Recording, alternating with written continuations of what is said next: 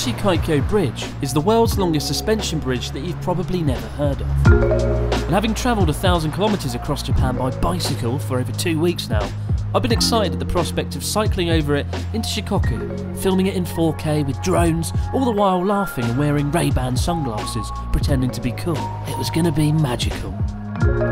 And then when I got to the bridge, I discovered you can't actually cycle over it, and therefore I was an idiot. Seriously, who builds a $3 billion bridge that can't even hold a bicycle? It's like building a Saturn V rocket without an adequate cup holder. Anyway, every cloud has a silver lining, and the change of direction would mean we had an excuse to head towards one of Japan's most stunning landmarks, Himeji Castle. Still, wasn't all happy news, because for the next 2 days and 200 kilometres as we explore the shores of Japan's inland sea, amongst the chaos of things going wrong at every turn, we find ourselves lumbered with a travel companion with a talent for making situations at least 3 times worse. Here he is, sitting alone. It is, of course, Ryotaro. Good morning, everyone. And now I'm joining the tour.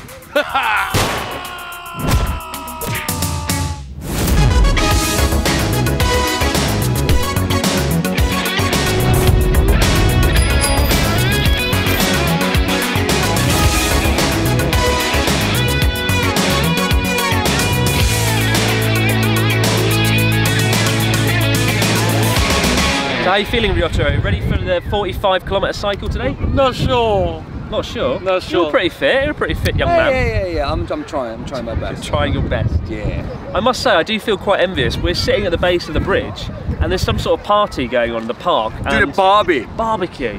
Lucky devils. I want to have a barbecue. Why can't I have a barbecue? No, why do we have a barbecue? We'll take a barbecue. Yeah. Just get a barbecue and strap it to the bike. I'd love to. Anyway, let's gear up and get out of here. Stretching with Ryotaro. Oh shit! My bike's stretching as well. So the last couple of weeks you guys have been telling me that I should have got a road bike, because my bike is of course a mountain bike with really thick tyres, which makes it really hard when cycling, or unnecessarily difficult. But unfortunately the bike has actually broken. There's something wrong with the chain. There's a crack somewhere in this region, so we've had to get a replacement bicycle. I don't know how long it's going to be before we fix this, so we might have to even write it off, but for now we've actually got a road bike. So finally I have a bike with thin tyres that's going to be a lot easier to cycle. Away we go. Let the second half of the journey begin. Let's go. Let's go. I'm now midway through my journey across Japan from Yamagata to Kagoshima. And for our trip with Ryotaro, we'll be heading first to Himeji, then on to Okayama City. And it's certainly a journey of contrasts, from sprawling cities to endless rice fields.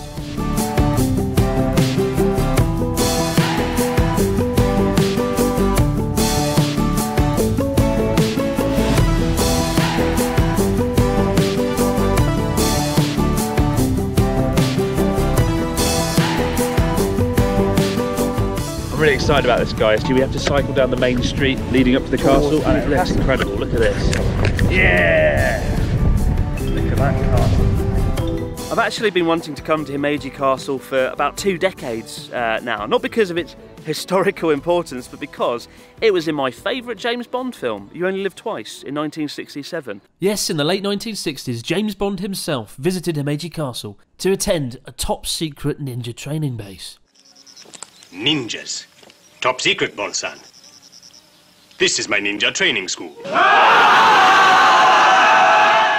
So you can probably imagine my disappointment to discover that Himeji Castle definitely isn't a secret ninja training base. Himeji Castle, as it appears today, has stood for 400 years. It was one of Japan's first UNESCO World Heritage Sites, and it's the most visited castle in the country, with its dazzling white appearance visible from miles away. Some even say it looks like a heron taking flight, which is bollocks, because it's a castle. But what makes Himeji so special is it's one of the few Japanese castles to have stood the test of time, where 9 out of 10 castles you find in Japan have been burnt to the ground at some point and rebuilt from scratch.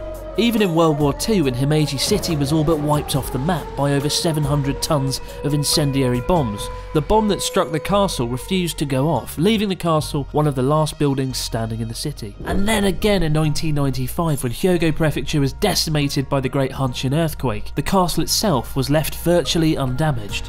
Simply put, Himeji Castle is the castle that refused to die. And to me, that is what makes it the greatest castle in all of Japan. Ryotaro's face aside, this is one of the nicest views I've had on the trip so far in the morning. And in the morning sun, it just stands out beautifully like a beacon of history. Bacon of history. A beacon of history. What the fuck are you on about? And I brought the sunshine for us. You brought the sunshine. So this is the challenges you guys have sent in. We're now going to get our challenge of the day. Yesterday, the capsule. What's he doing? Keep the castle. What's going on? Why is he here? Alright, so Chris has to be over optimistic and positive for a full day.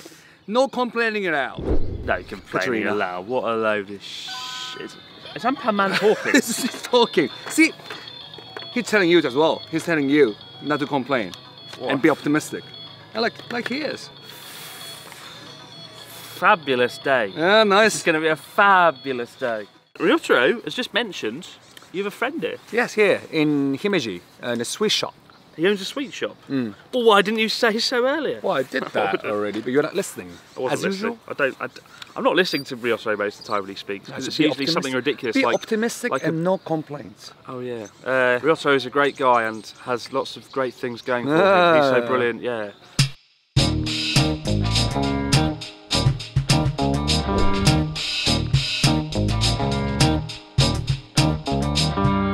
Really glad I came here. The view of the castle is incredible. It looks so...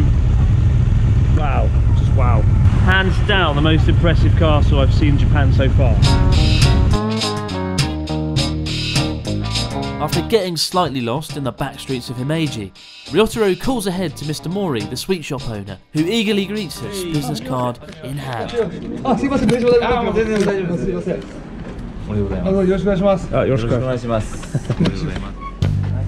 Wagashi, meaning Japanese confectionery, often straddle the line between being sweets and works of handcrafted art. So much so that eating them is often accompanied with a sensation of guilt. Typically enjoyed alongside matcha green tea, they're made from plant-based ingredients such as mochi rice cake, uncle red bead paste and various fruits, making them healthier than their Western confectionery counterparts. To put it bluntly, you can eat as many as you want and never die. A lot of these shops are quite well hidden though. This shop is like 2 meters across. There's a big street, and then there's a very tiny little. It's almost like a speakeasy bar or something. The way it's concealed behind this like little door. Yeah. This isn't going to do much for my reputation. I've already eaten Kobe beef, black ramen, and fried chicken galore. Now I'm stuffing myself with Japanese sweets. But Japanese sweets are actually a bit more healthy than what we're used to in the West. Yeah. There's less sugar. For example, instead of using sugar, we've got red bean paste inside this pancake here. I want one of each of these, always different coloured ones. All right. And the orange. That orange? Orange in a mochi. No grape? Orange. No grape? Orange. すいません、ぶどうもください。And so, he's gonna buy me the orange and the grape, and he's paying. I'm not. You're not? I could be happy and optimistic, but I didn't need to be generous today. That wasn't in the challenge, was it? So, Ryotaro is a friend of a friend, Mori-san, who's over there. And his little shop is getting absolutely rammed. He was a salaryman until he was 34 years old. And then he decided one day, I'm going to do something fun. I'm going to start a sweet shop. And he did. I like it when people do that. A lot of people, when they reach their mid-30s, sort of... They should see the enlightenment suddenly. They either get enlightened or they give up on their dreams, I find. Yep. So it's nice that he followed his and made sweets. Like I did. You followed your dream? Yeah, I did. To be on the Abroad Japan channel? Not really.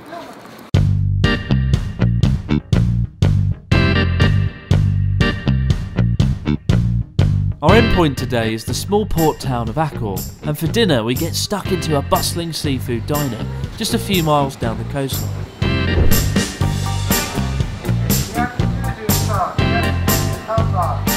So we've just stopped off at a little barbecue spot. Because we're cycling around the inland sea, there's lots of places where you can sit down, relax and eat seafood. Yeah, this place you can have a barbecue, it's wonderful. However, because Ryotaro is not a great cook, we figured it wouldn't be a good idea to go to a barbecue because... Ryotaro is such a great cook. He's so wonderful. His cooking skills are second to none. I love it when Ryotaro cooks. You just remember. But I just thought he cycled so hard today. He shouldn't cook things. He should relax. It's been a nice cycle though. Once we got out of Himeji, things started to get a lot more pleasant. I hate cycling in cities. I mean, cycling in cities is really fun, but sometimes it's nice not to cycle in a city. Happy. Oh god, this is brilliant. Full of hope and dreams. And, oh, it's so wonderful. Even if it is burning my throat from the inside out.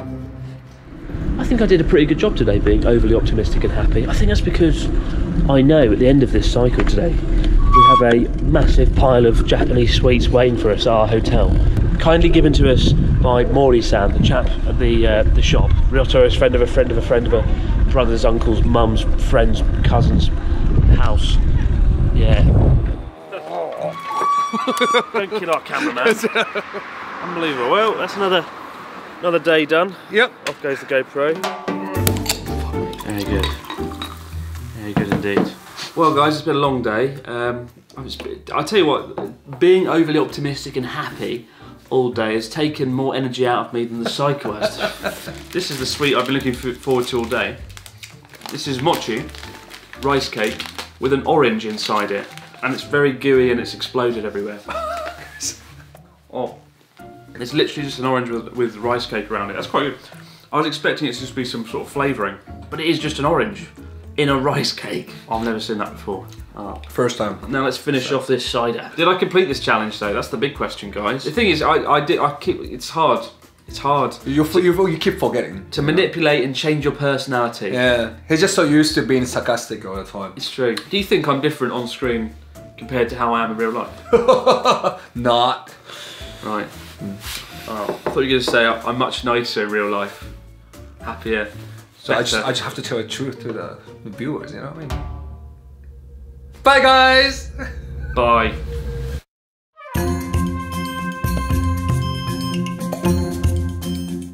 After cycling for several weeks now, I've been growing accustomed to most small towns looking more or less the same. But turning the corner from our hotel in Akko village, we come across a colourful hoard of 1950s and 1960s memorabilia. Every now and then on your travels across Japan, you'll stumble across a Showa-era museum dedicated to goods and items from a time when Japan's post-war economy was booming. For Japanese society, it was a golden era that many people are still keen to remember. To take you back, you feel nostalgic? Not really. But look, it says salt in here.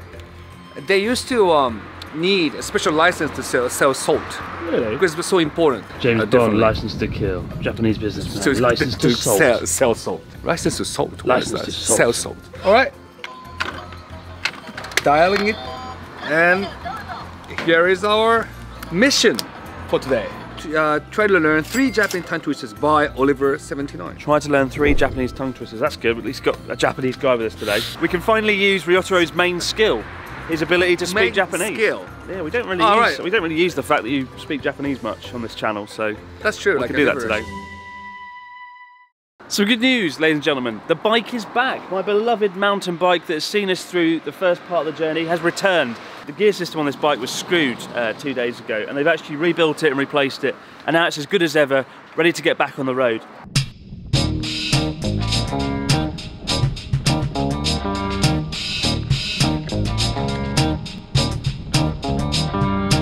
So 3 minutes into the cycle, and my adulation at the bike being repaired has quickly turned to horror and frustration. So it turns out, and I didn't realise this, that the bike now only has, I think it only has 3 gears. And what this means is Ryotaro's already disappeared from my view ahead, because he can go fast on his bike without having to pedal like this, like a maniac. I can't go fast, Ryotaro. Why not? Because the bloody gears have been turned into... There's only like 2 or 3 gears on this bike now. That's why you keep shooting ahead and I can't catch up.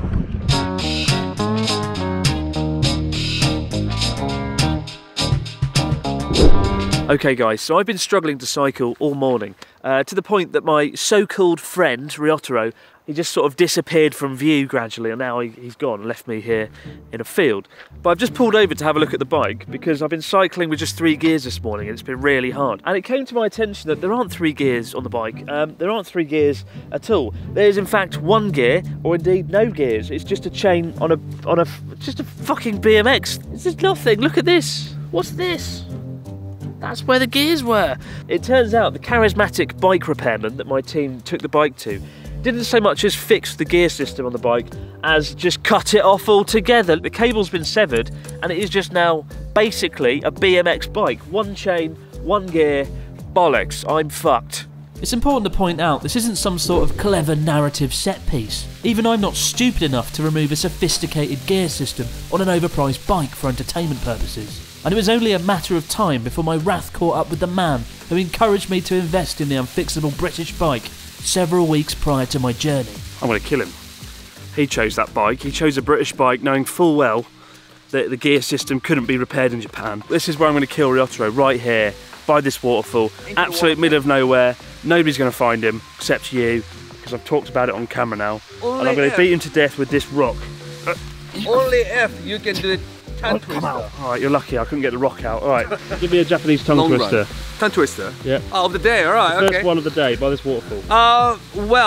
Actually I came up with this one. Okay, it means a bus being exploded by the gas. Bus gas bakatsu. Bus gas bakatsu. Bus gas bakatsu. Bus gas bakatsu. What does it literally mean? Bus gas bakatsu. It's got Bus is literally bus. a bus, then gas as in gasoline, gas. then bakatsu as in explosion. It's explosion. Bus gas. This is quite sinister. Who thought this up? What's the context of this tongue It's twister? been popular for like, decades. Actually. What, Everyone knows a about bus blowing up in Japan? this. Yeah, bus going back by gas. Oh, here we go. Bus gas bakatsu, bus gas bakatsu, bus gas bakatsu. Alright. Yes. Well, All the right. first one, I just came up with the easy one. The easiest one ever. Alright, save your second one for later.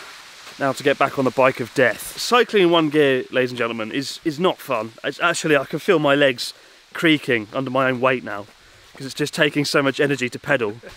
That's your curse. Yeah, a curse that you instigated by buying a bike that couldn't be fixed in Japan whatsoever. No, the thing is, it's about the timing. It's about the timing. Like, just suddenly happens. Like your bike got destroyed and Yeah, everything. yeah. Notice how the moment Ryotaro turned up, it all went to shit.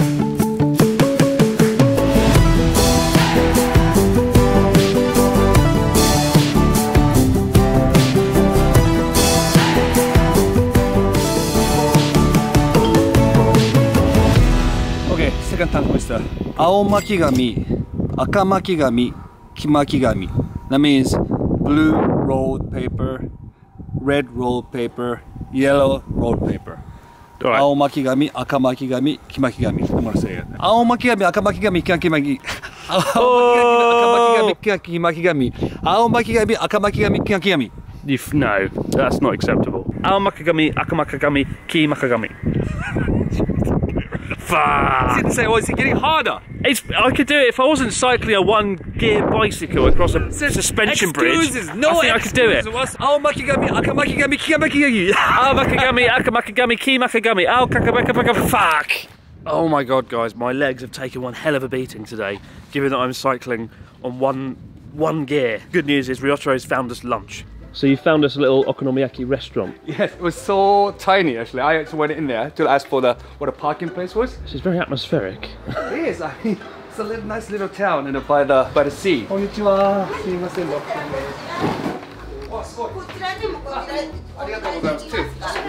Feels like we just broke into some woman's house. These kind of Japanese restaurants are quite good though, where the owner's just taken their house, stuffed a kitchen in it with some seats and turned it into a restaurant. What flavour okonomiyaki did you get, Mr. Ryotaro? I got deluxe. Deluxe okonomiyaki. Deluxe pork, the shrimp, and oysters, everything all together with the noodles. And what you've got? I've got pork. That's it. Pork and... Very simple, very peasant. Very peasant. Yeah. Very peasant. I love that on a t-shirt. Very peasant. It's time for our third tongue twister, ladies and gentlemen. Our third Japanese tongue twister from the master of tongue twisters himself. Tokyo Kyokakyoku means Tokyo Patent Permission Agency. All of the tongue twisters there have been really weird. The first one was a bus being blown up. Yeah. The second one was about... What was the second one about? It was about like red roll paper. Red roll paper. And yellow roll paper. And the third one's about a patent office in Tokyo. Well, it's nothing to do with the meaning, is it? Well, it is. Like, these are pretty weird tongue twisters. Who thought these up? Anyway, what was it? Tokyo, Taka. What? Tokyo. No, that's already wrong. Tokyo. Kyokakyoku. Kyokakyoku. Yeah, it's getting closer. Close. Alright, I'm going to practice the 3 tongue twisters while I eat my okonomiyaki. Sure. And at the end of the day, when we drop you off at the station, I'm going to hammer out all 3 tongue twisters brilliantly, perfectly, without a single problem. No errors. Do you like okonomiyaki? Do I like okonomiyaki? Yeah, I love okonomiyaki. I really do. Mainly because it's drenched in mayonnaise. Mayonnaise makes everything good. Am I right? Am I wrong? Let us know in the comments. Such a desperate attempt there at audience interaction. Let's get the audience interacting. Interact. Okay. Sure. Question, right? Questioning. Pose a philosophical question to the audience and we can look at the comments. Questions. Philosophical question. Should we live or should we be dead? No, that's horrible. That's very sinister. Well, it was a philosophical question, isn't it? That's not a philosophical question. That's a fucking sadistic question.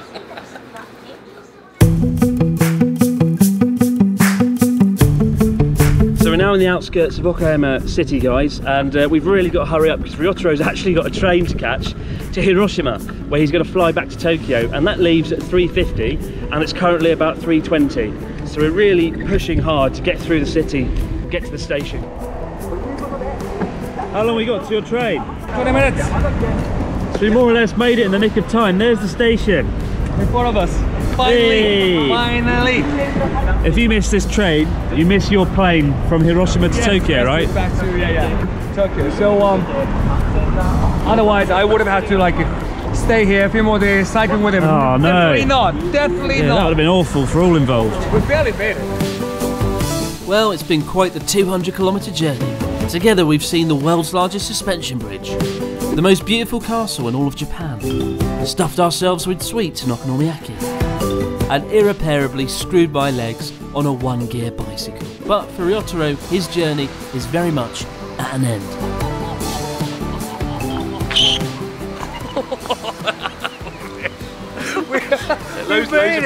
Loads of people just looked at you in horror then when you went like that.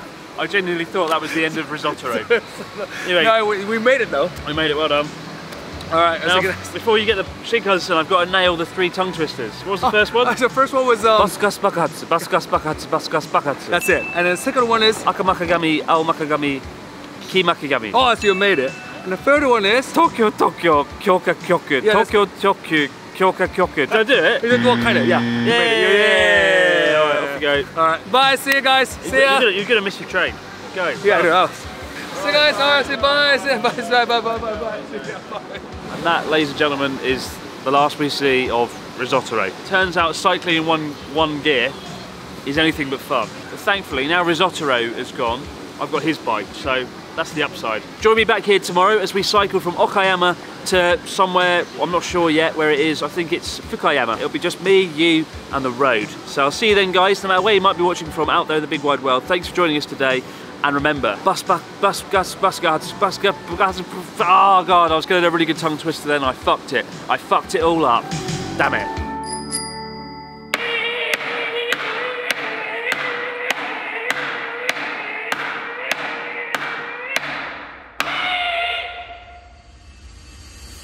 What?